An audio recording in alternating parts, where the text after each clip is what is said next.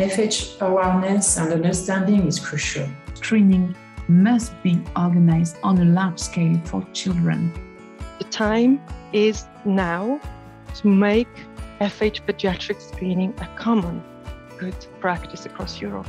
We need to ensure trust and broad acceptance of the benefits of digitalization and health data sharing.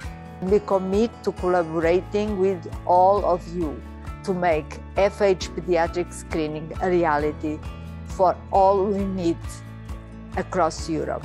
We have received under the EU Best Practice Portal a best practice proposal on familial hypercholesterolemia, and that best practice has been identified something that we can take forward to the member states.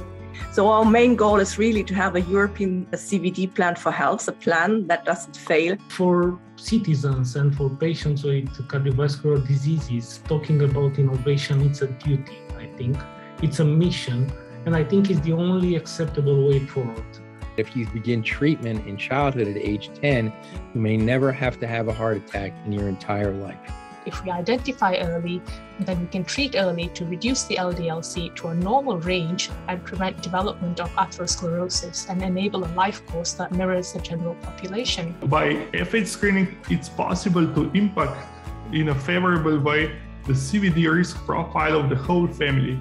To ensure all children with FH a cardiovascular event-free flight, time has come to act in France. Every European country should have a familial hypercholesterolemia early detection screening, diagnosis and care program. Today, let's at least agree what good looks like. We will change the face of this disease forever if we're able to start earlier. It's a call to action now to save lives. From the European Society of Cardiology and Preventive Cardiology, just do it.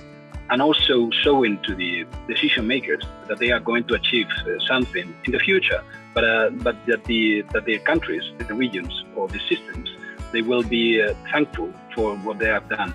Science, partnership, data, know-how, urgency from both a human and an economic perspective are all really key. And really hope that today is the day we move forward.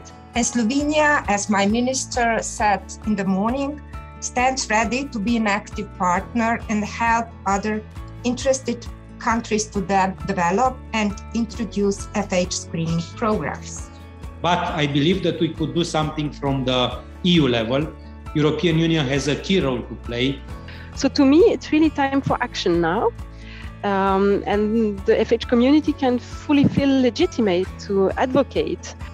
FH paediatric screening in the EU and the wider Europe is achievable with the right political will, smart investment, and genuine partnerships that include patients and citizens as equal players.